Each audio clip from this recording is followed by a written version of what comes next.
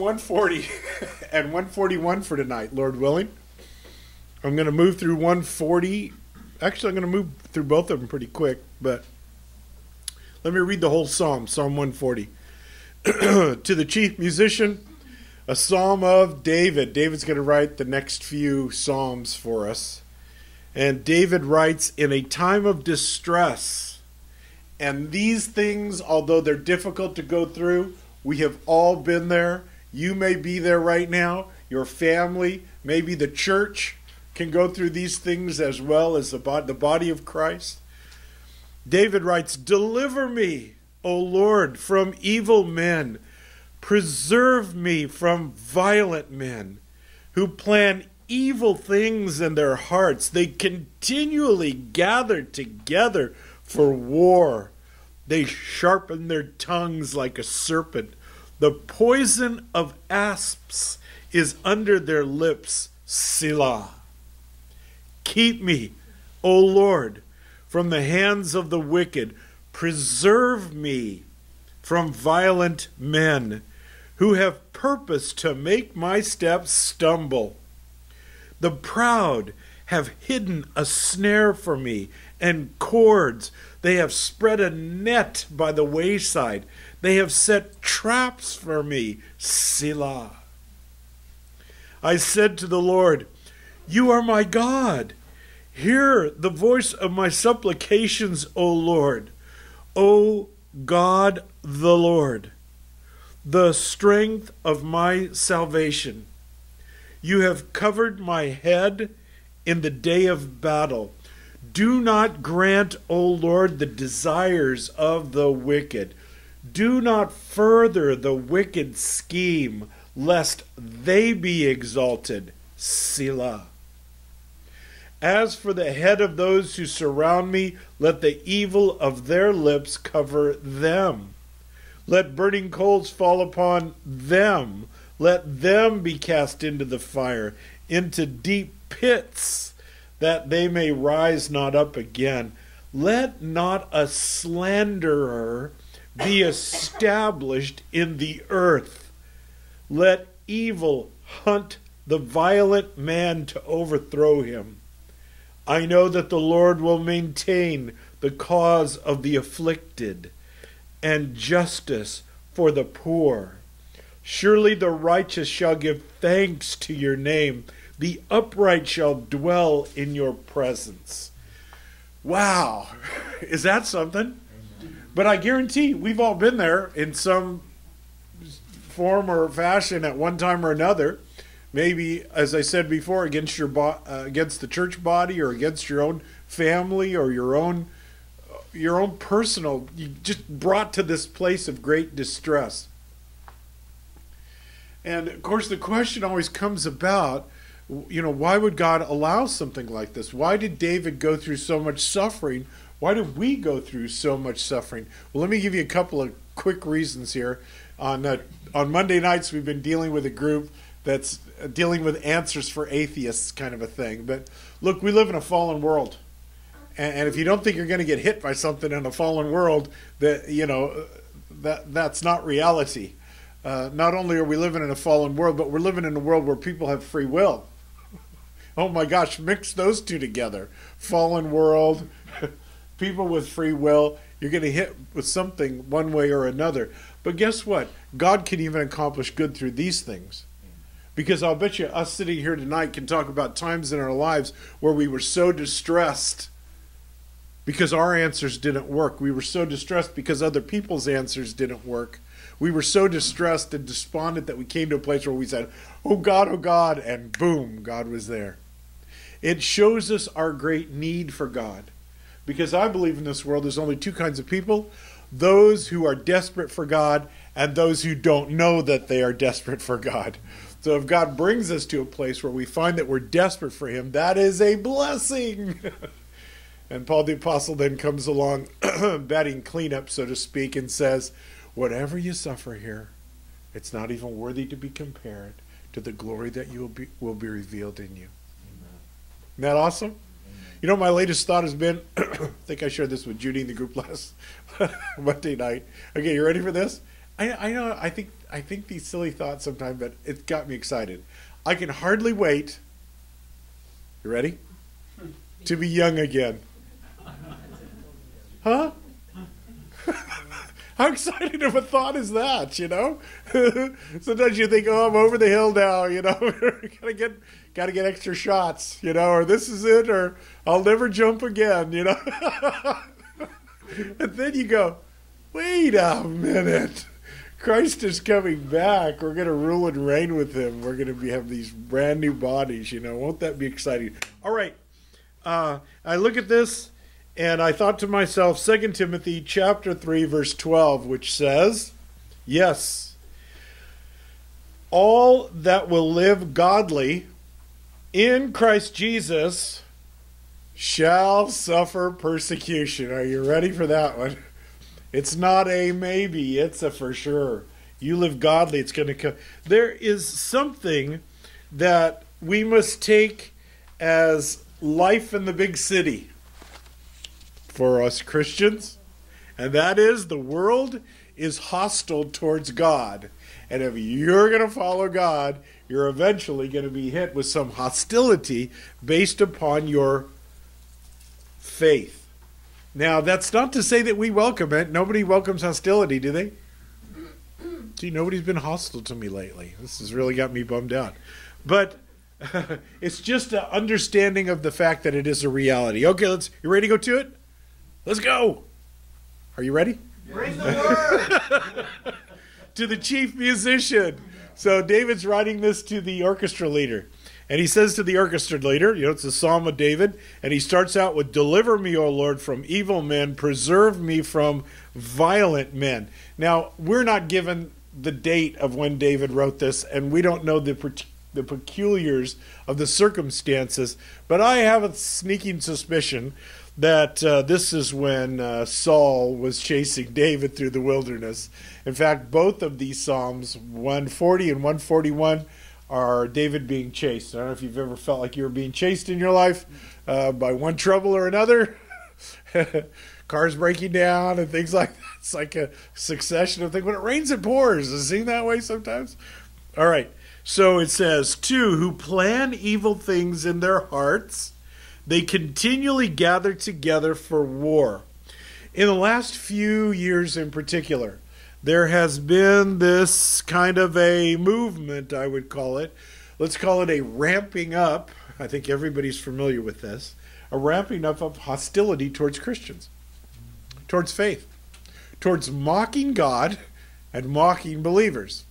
Towards even in school, it seems like a little bit of rewriting of history regarding our the founding fathers.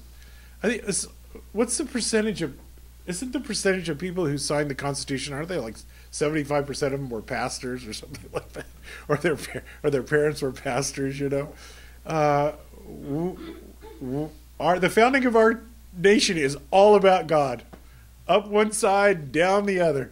Why do you think that there are scriptures over all of the monuments in Washington? It's because we were all about God and His plan for us. And so don't let anybody fake you out with anything other than that. This growing hostility towards our faith in general, and a real downplaying of it by the culture. Verse 3. They sharpen their tongues like a serpent. The poison of asps is under their lips. Selah, which means? Think about it. Think about that for a moment, would you? David is just such a lovely writer, isn't he? I mean, that is so descriptive right there. Now, the Bible has a lot to say about the tongue, doesn't it? And not much of it not very good. And so Jesus said, out of the abundance of the heart, the mouth speaks. So if there is somebody with a hostile tongue, it reveals that they have a dark heart. So the real thing that we need to do is not so much concentrate on what we say as to concentrate on the request of the Lord to purify our hearts. Because if you have a pure heart, I think I talked about this a few Sundays back, it's not so much that God wants you to do good things. He wants you to be a good man or a good woman, right?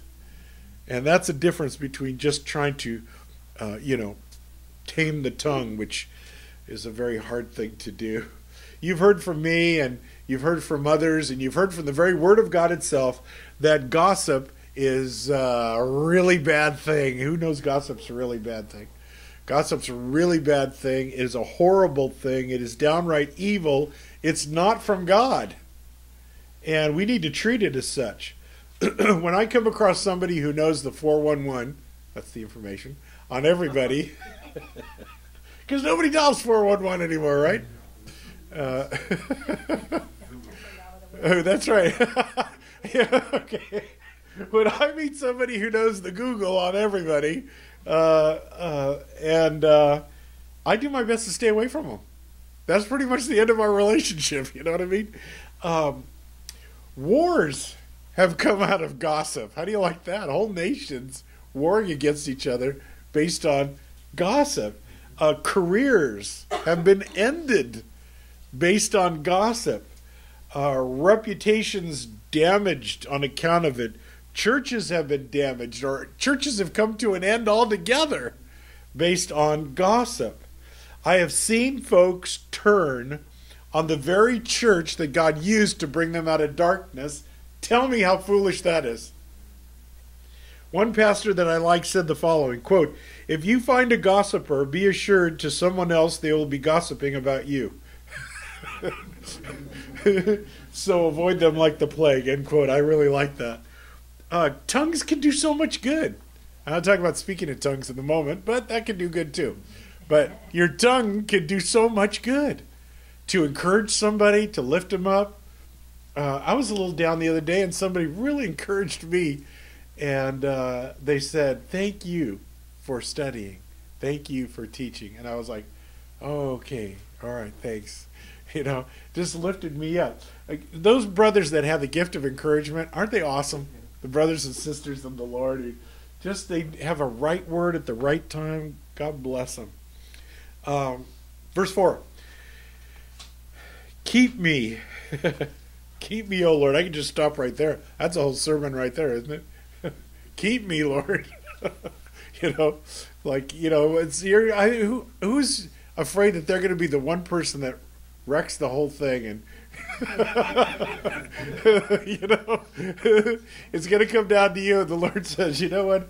I was keeping everybody who came to me, but then there's you, because that's how we feel sometimes." But so David prays, "Keep me, O Lord, from the hands of the wicked. Preserve me from violent men who have purposed to make my steps stumble.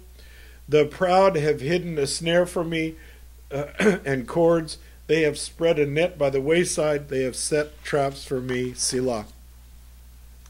I'll bet you the president right now. I have never seen a more hostile, one-sided press in all my life. I've never seen the press like this. It's really they've sharpened their tongues, right? So it's interesting if you watch. I'll call it regular news. Yellow journalism was the term.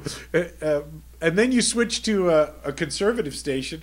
It's almost like two different worlds, You're just like, this group here is saying how horrible. Then you go to this group. Wow, how awesome. This is great, Approval rating is the highest it's been. Anyway, it's just really surprising what's going on right now. All the people that are shocked that other people can have another opinion other than theirs. Anyway, don't get me started. David was greatly loved by some people, and he was greatly hated by others, wasn't he? Jesus was greatly loved by some people, and he was greatly hated by others. Oh, wait a minute. Whoever your favorite pastor is, Google him, and you'll find a group of people that just absolutely hate them. I don't care who it is. So if some people say it, in fact, so I was listening to this one pastor, and he's like, "Oh my gosh, I can't stand all the bad press I'm getting lately," And it was on a Wednesday night. He's talking to his group, and he goes, "My wife came to me, and she shared with me all these things, these horrible things that people are saying about me and our church." And then he goes, so I read them. And then I looked at her, I go, why did you show me this? You know? And so he actually read a couple of them, you know? And it was, one of them was like, at our church, at that church, they wife swap. And he's like, what? And then he goes, at that church, the pastors made them into mindless robots. And he looked at it for a second, he goes, give me money. He goes, oh, darn, it's not working, you know. So look, if there are detractors against you, you know, and I heard somebody not too long went on a rant about me, you know. Why, you know what that guy's teaching, and I'm not going to sit under his teaching. And I was like, really? Why did you tell me that? You know? So it doesn't matter. Whoever you are, you're going to get it from one way or from one source or another, and you might as well just let it go, you know? Just let it go. It's just going to come. It's horrible. Life goes on. Have you ever heard this saying before? Satan hates you and has a terrible plan for your life. He absolutely does. He's called the accuser of the brethren. And he'll use anybody that he can to accuse you falsely. It doesn't matter to him whether it's true or not. Like all these news reports that go out, and then afterwards they find out they're false, and there's no retraction. But it's just, and that's brutal. That is, wow. So, in fact, these first 5 verses, don't they come across as having all the earmarks and characteristics of Satan? Yeah. They do, don't they? I mean, that is him to a T. Verse 6, I said to the Lord, you are my God. Like we sang tonight, I am yours. Right? It's like, so was it you, Mike, who said, I don't think God got a very good deal? Or I am yours. You know, God doesn't brag about it. No. We're all trophies of his grace. Amen. There's not one of us anywhere at any time who could ever stand on their own merit. So you might as well be just a lover of the grace of God and thank God for in any way that he can use us for his glory. I said to the Lord, you're my God. Hear the voice of my supplication. Supplication, very strong, very personal, very intentional prayer. Supplication, O Lord. Then check this out. This just caught me for some reason. I still need to think about it for a little while. O God the Lord. See that? O God the Lord. David is the only one that uses this terminology in the scriptures. O God the Lord. And the translation of it is, O Yahweh, God of covenant, right? You are my Adonai, which is a word that can be translated Lord, but it is Lord. Even somebody who's a president could be called an Adonai, or your boss at work could be called an Adonai, a Lord, or a slave to a master. The master could be called Adonai. But what this means is he's saying, O God of covenant, you're in charge of everything that I say and do. Now think of who's saying this. This is King David, the greatest king Israel ever had. Don't you love it how David, you can't find in the Psalms any place where David goes, yeah, that's me. The slayer of Goliath. Here I am, and boy, aren't you lucky to have me. Ooh, David doesn't do any of that kind of stuff. Instead here, he so humbles himself, and he says, O God of covenant, you are my Adonai, like commander, you know. It's just, it just touched me. I liked this. Because I think this, sometimes in prayers you want to call on God, but then it's not necessarily to establish or to speak on your relationship with him, but it's to get him to do something for you. See? And this is totally different, has a totally different feel to it for me.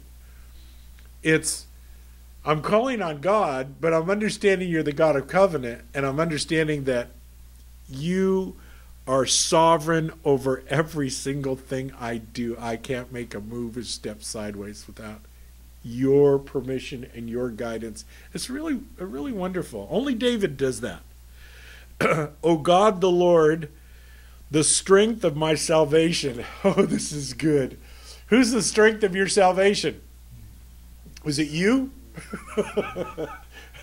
Okay, how many of you here think that you would make it to heaven if salvation was dependent upon your strength? And none of us, huh? So he really pins it exactly right. He says, Yahweh, my Adonai, the strength of my salvation, my total reliance and dependence upon him, you have covered my head in the day of battle. Wow, you know what picture I got? There was a, okay, this is kind of silly maybe, but there was a Kung Fu movie came out some time back. It was called, I think it was called One or something like that. Anyway, so at the end of the movie, he's there and the whole kingdom's afraid of him. But so they line up all these archers and they shoot arrows into the, so there's just like 1,000 arrows going, you know? That's what the enemy would like to do to you and me. But David says, in the day of battle, you cover my head. It's like God spreads an umbrella over us of protection and coverage. So our response to that is faith in believing that that's what God does, covers and protects us, and in thankfulness in knowing that he does this. So we're not to be in this place like, oh, I wish God could do that for me. Hey, is he your God or not? Is he the King of Kings and the Lord of Lords? Is he sovereign or not? In the day of battle, you protected me with this umbrella, God. Hey, I'm all right. All these arrows coming at me because that's what the enemy would like to do. And it also tells me this too. In the day of battle, you've covered my head. Okay, I'm going to go Jewish on you on this one. Huh? I'm going to put a yarmulke on. No, you know what the Jews do? The men have a prayer shawl.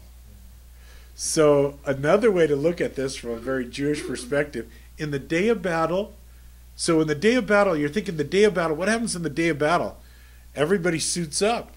So you hear the clanging of swords and the, getting the shield ready and putting on the shoes and, they're all ready to fight. In the day of battle, you have covered my head.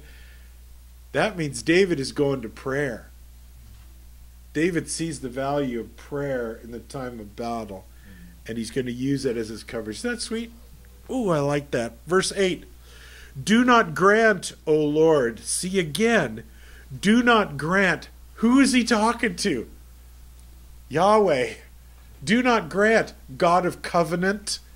I'm speaking of my relationship with God. Do not grant, God of covenant, the desire of the wicked. Do not further the wicked scheme, lest they be exalted. Think about that, Selah. And let me tell you what, verse 8 is a great prayer today, right now. Any one of us. You get up in the morning, you feel like the enemy's hassling you. Read this one. Read this verse out loud.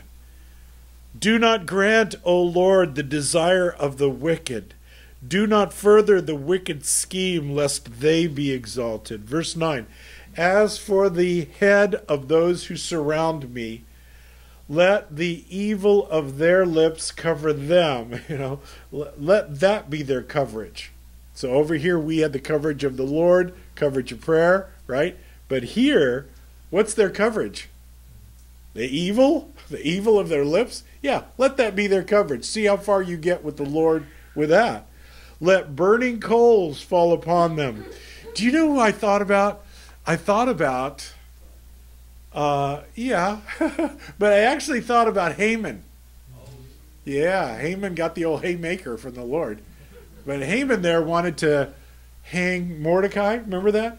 Esther's uncle Esther. Uncle Mordecai. Niece Esther.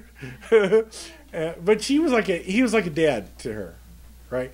And so Haman got promoted, and he used his promotion to try to destroy the nation of Israel, in particular building these gallows to hang Mordecai on. And the Lord just flipped it. Isn't that awesome? So that's what I thought. What they're after, let that fall on them. Let them be cast into the fire, into the deep pits, that they rise not up again. Let not the slander be established in the earth. Let evil hunt the violent man to overthrow him. That's just brilliant wording. But I have to tell you that I read this, and because we know that David is a prophet, right?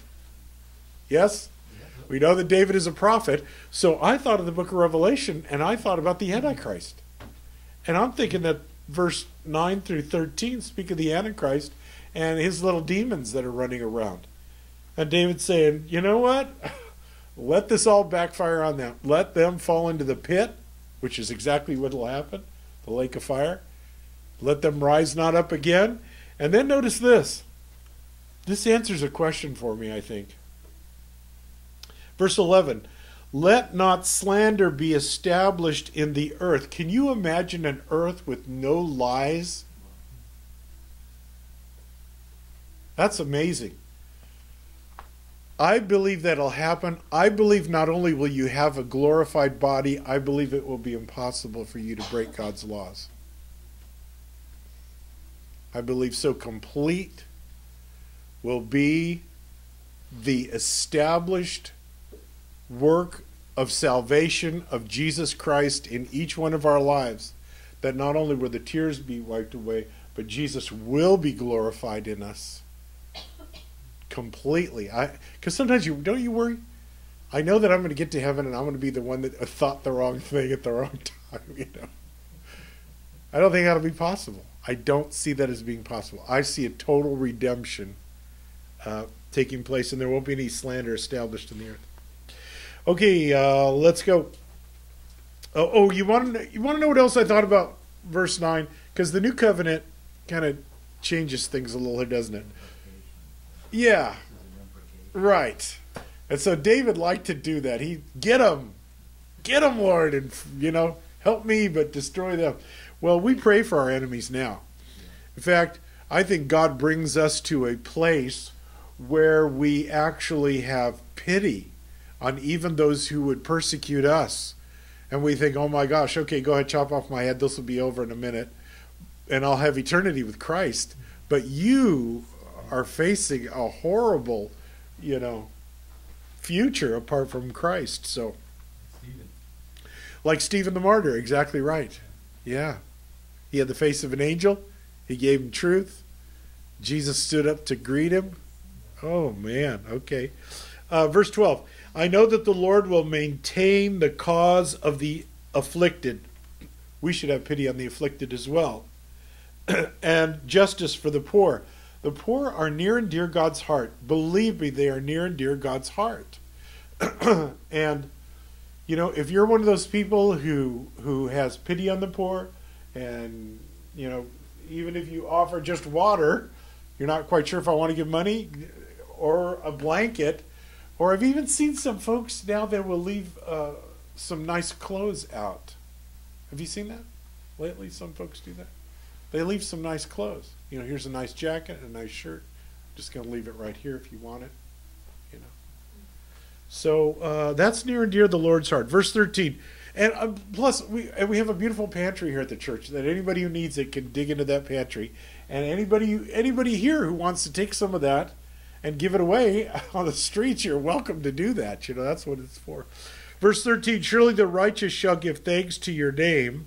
The upright shall dwell in your presence. You like that? Amen. That's a good one. Okay, we can do this. We can do it. I know we can.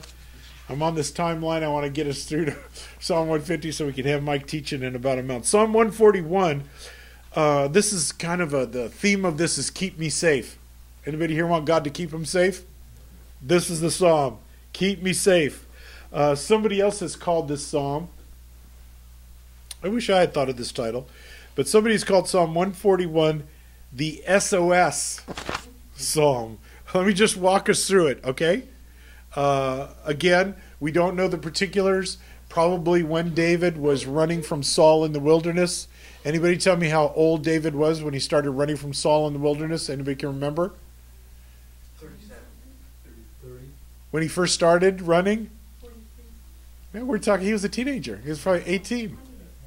maybe 19, 20 at the oldest, huh? How long did he run? 10 to 15 years. 10 to 15 years on the run from somebody trying to kill him. And you tell me you had a rough day, huh? A Psalm of David. Lord, I cry out to you. Make haste to me. Give ear to my voice when I cry to you. Okay, this is just me again. I kind of had a little smile on my face when I read that first verse. Okay, it is a desperate verse, and it's not funny, but the thought I had was funny, and the thought I had was, I know you guys are nothing like me, so when God lays something on my heart, like to forgive somebody, or to be kind to somebody, or to love somebody that I think might be unlovable, which it's nobody here. Something like that, I usually take my sweet old time. I'm confessing to you.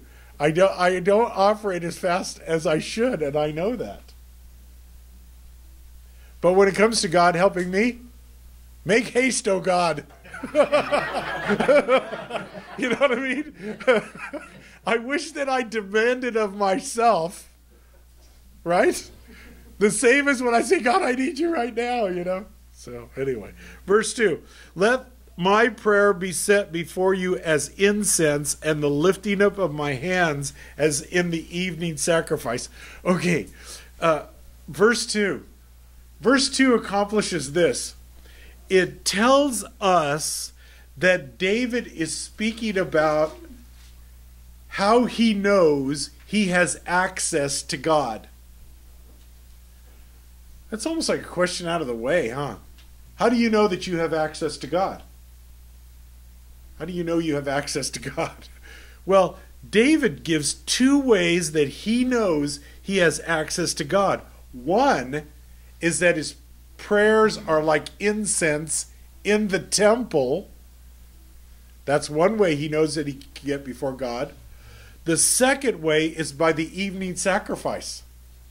So he knows that he has a substitutional sacrifice access to God, as do each one of us. Why is that important? I heard J. Vernon McGee, this was a while back, but I could, you can always hear his voice in your mind if you think about it, for just my beloved, And he said, some people, they tell me that they pray all the time, but my beloved, that God doesn't hear every prayer unless it is offered through Jesus Christ. Your prayers won't make it to heaven. The only prayer that God wants to hear from somebody who does not believe in Jesus Christ is, God, forgive me of my sins on account of Christ. Is that something? So David knows that his prayers have access because, one, they're offered by the high priest, is the one who offers incense. How did the high priest offer incense? Oh, I'm taking you way back now. We're back in the book of Leviticus. See, the book of Leviticus is profitable. It is the word of God. It is needed. The church needs to know this. He would go to the altar of incense at about 7 foot by 7 foot rack that the animal sacrifices were offered on. But he would get a little bucket and he would get a little spoon and he would go underneath where the sacrifices were offered, and he'd pull some of those coals and he would stick them in here.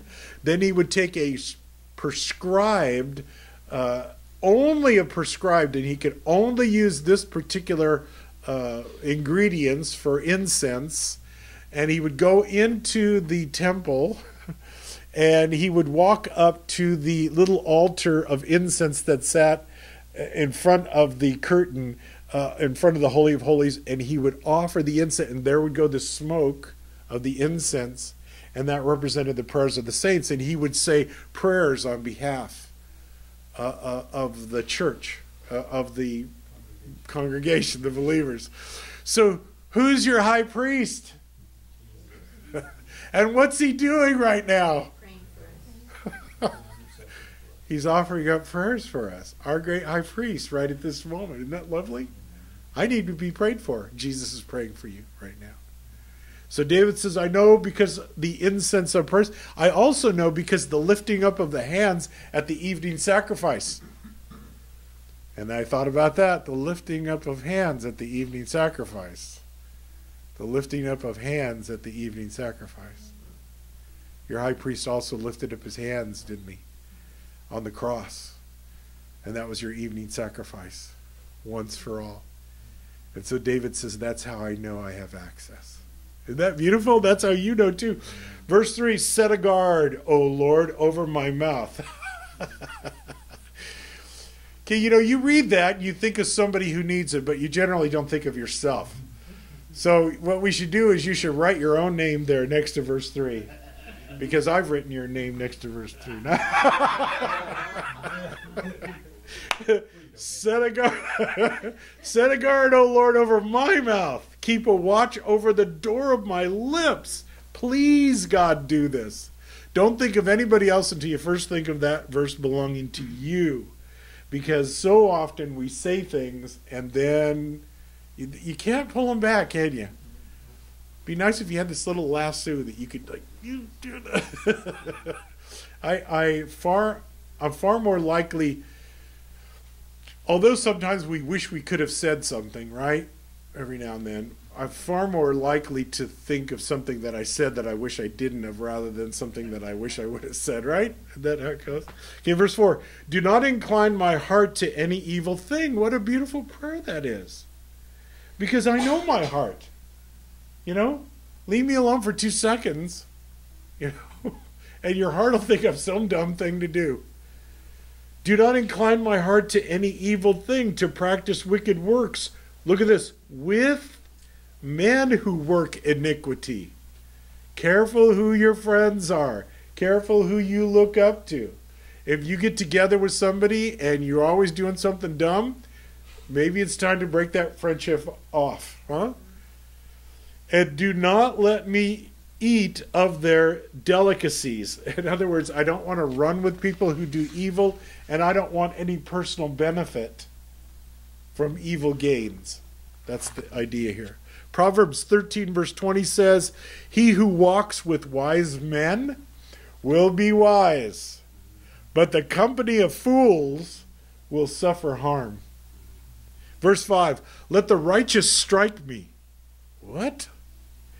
And it shall be kindness. And let him rebuke me. It shall be as excellent oil. Let my head not refuse it, for still my prayer is against the deeds of the wicked. Wow, isn't that something? Let the righteous strike me. Why in the world? And rebuke me. Why would he say that? Because the correction of the righteous, or we would call it accountability. How about that one? The accountability of the righteous is kindness, and it's an excellent oil. Proverbs 27, 4 through 6 says, better is open rebuke than love that is concealed. Faithful are the wounds of a friend, but deceitful are the kisses of an enemy. That's a good one, huh? Verse 6. The judges are overthrown by the sides of the cliff, and they hear my words, for they are sweet. Look, I really had to go over that one several times and look at different translations. So let me give you what I understand by that verse 6. This is saying, when the judges are overthrown, those people who are against me, when the judges are overthrown, then folks will find these words of my prayer sweet. So my prayer is offered up in, oh God, please, help me, protect me, that doesn't sound so sweet. But then when God actually answers your prayer, it's like, oh, those were sweet words.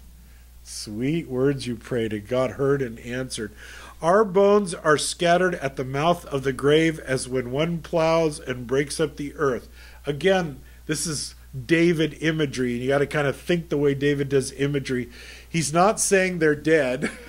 We're not dead, but look, with all that's come against us, we feel like we're people who have been thrown at the mouth of the grave. I mean, we're right there. We're just about dead, you know. We're taking our last breath right here, like those who are ready to fall or those who could die at any moment based on what's coming against us. Verse 8, but my eyes are upon you. Another word for but could be yet. Yet my eyes are upon you. So all these things are happening. We feel like we're at death's door, but this is a kind of no matter what statement. No matter what, my eyes are on the Lord. And then he does it again. See this? This is David. Oh God the Lord. See that? I think there's something deeper and more precious in that. And I wish I could pull it out. But just when I read it and I think about the context of David's life and that this is a desperate time, you know, just the way that he says it and the way that it comes in, I know it's very precious. O God the Lord, in you I take refuge. Do not leave my soul destitute. Keep me or protect me from the snares they have laid for me and from the traps of the workers of iniquity. Church, there are snares and there are traps, and the enemy has set them for us. And when I think of snares and traps, it's like this.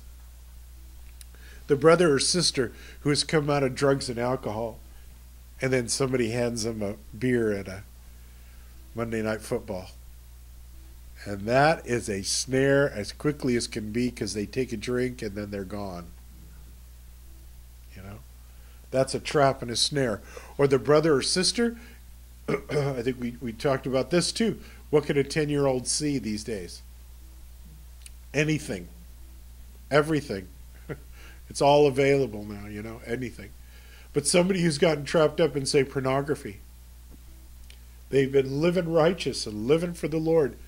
One snare, one trap, one look, and they fall right back into the whole ugly pit all over again. There are traps, guys.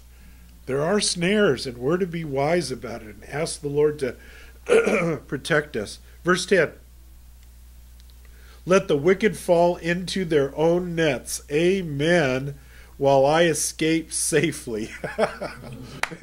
That's a good ending, isn't it, for tonight?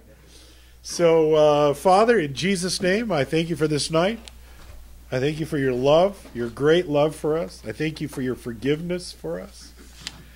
I ask, Lord, that you would protect us from the plans and the schemes of the enemy. Don't let him have at us, Lord. Don't let him have victory. Shut him down, Lord God. Help us to be wise, to see the snares that have been placed for our benefit. Let them fall back on the enemy, Lord. I pray now, Lord God, this blessing over this church family of yours, Lord. Thank you, Father, for establishing us and protecting us. And I ask that your blessings would continue to flow over this church body. I thank you, Father, for the great number of saints that have come through our doors and have found salvation and a new life in you. And I ask, Lord, that that would only increase. For I pray this in Jesus' wonderful name, and all my dear brothers and sisters say, Amen.